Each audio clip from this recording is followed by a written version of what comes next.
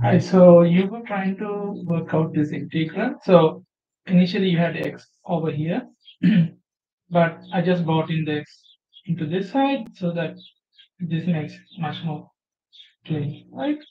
So I looked at your answer and I think where you got wrong is that you failed to actually adjust the limits of your integration once you do the variable change into what they actually have. So when you have some kind of uh, domain of integration like this, like it's kind of complicated, I would recommend that you throw out the domain of integration. So what you have basically is something like this.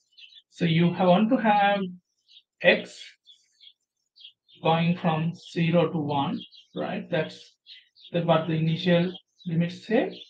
And then your y, so here is 1 and this is 0, and y is supposed to vary along the y-axis from 0 to x, which is basically saying that you are actually interested in this graph. This is your upper limit of y. So this is your domain of integration. So not that. So this um, line is y equals x.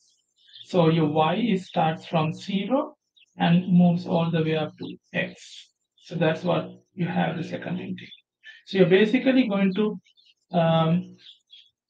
work on this domain of integration, and we'll see how we could move around this, right? So, okay, so you correctly did this, r cosine theta and y equals r sine theta, right? And then the Jacobian for change of variable is r, change of variable.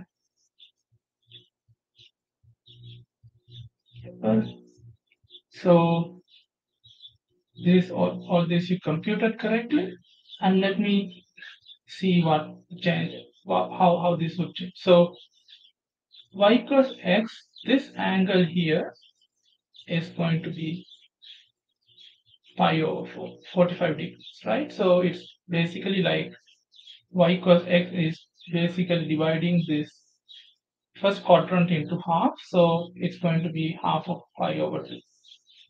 That is pi over 4. So angle is going to go from this to pi over 4, 0 to pi over 4. And your r, so r is going to start at 0, okay? And then it will all the way extend up to this point. This is your r. So if your angle is theta, let's say it's theta, this r here, so your cosine theta is equal to 1. 1 is this length down here, 1. So that is your adjacent. And your hypotenuse is r in this case, in this triangle, okay? This triangle I'm doing. So your r will be going from 0 to 1 over cosine theta, which is we also write as secant theta. Right? So this is going to be your new limits. And once you do this, you have r cosine theta for x, and square root of x squared plus y squared is r. And then you have r dr d theta.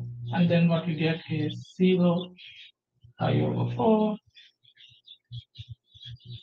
0 secant theta, r cubed cosine theta, dr d theta. Okay, so let's work this out. So we can just move this cosecant theta out. 4 cosecant theta. And we have 0 to secant theta, r3 dr d theta. Right? So 0 pi over 4. This will be 1. So we have cosine theta and then r over 4. This whole thing from 0 to secant theta. Right? D theta.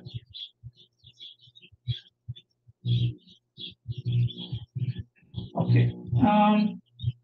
So when you work this out, you have 4 theta and 1 over 4 secant cube secant 4 theta d theta. Right. So I'm running out of time, or well, sorry, running out of space. Let me remove this stuff, and then proceed further.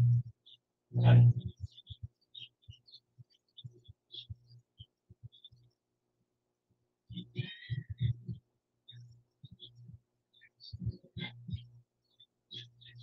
We have 0, 5 over 4. I can take the 1 over 4 outside, and then I have secant cube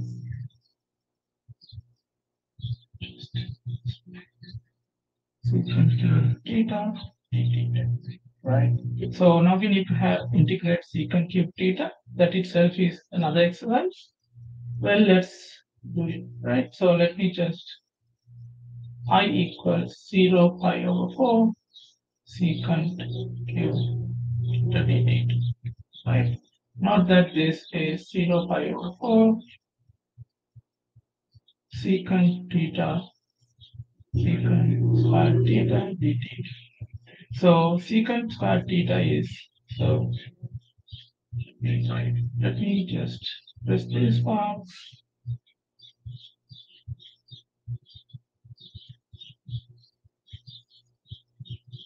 So secant square theta is the derivative of tan theta, right?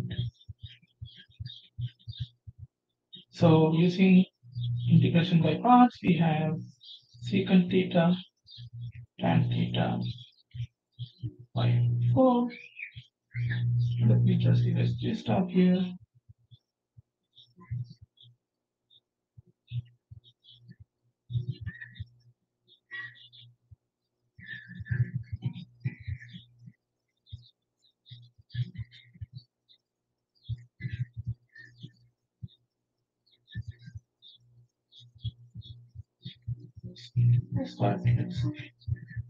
Okay, so we have this and 0 pi over 4.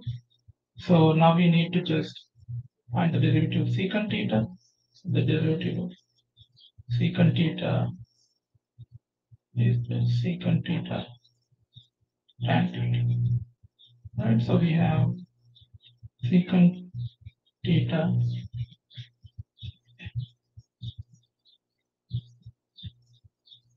we have secant theta tan theta, and then the tan theta from the earlier part. Then we have this. So we have, so we'll get in this 0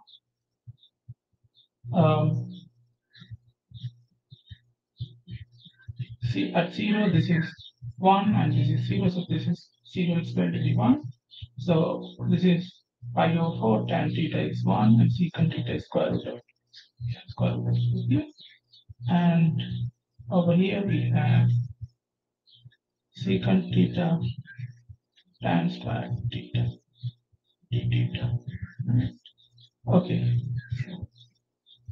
And this will be interesting, this part, because secant theta we have, instead of tan square theta we can write, so 1 plus tan square theta is equal to secant square theta, right? So we can, instead of tan square theta, we can write secant theta minus 1 d theta. So we have, just try to get this one, this one going here, and this. So let's write it like this. So we have square root of 2 minus 0 pi over 4. Just rule this out, we have secant cube theta.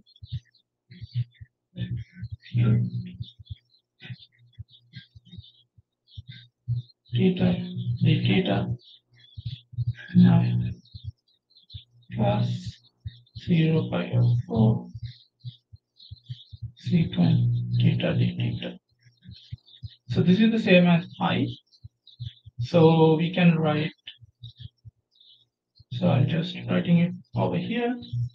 I equals square root of 2 minus I plus 0 pi over 5 secant theta d theta, right? So we can just move this out. We have 2I square root of 2 plus 0 pi over 4 secant theta d theta, right? Okay, so now it's time to write this out. Let me just click on.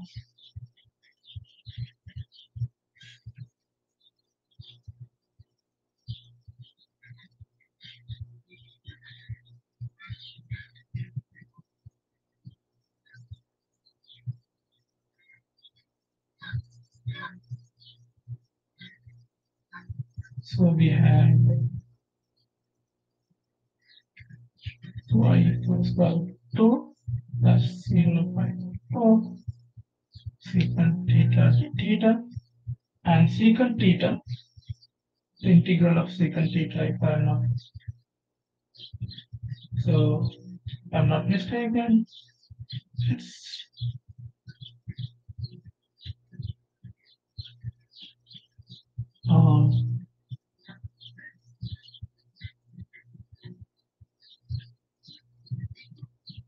secant theta d theta ln secant theta plus tan.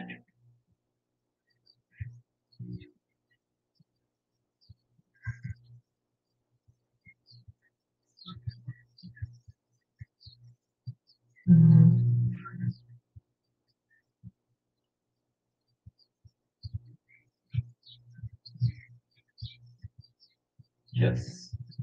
So we have I equals square root of 2 plus ln and theta plus tan theta 0 by 4. So this is square root of 2 plus ln at secant theta at pi over 4 is square root of 2 tan theta 1 minus ln at 0 secant theta is 1 plus tan theta is 0. So this will be 0. So I is 1/2 square root of 2 plus ln of square root of 2 plus 1. This is basically 0 by 4 secant cube d to the d. So your answer would be 1/8, which is this.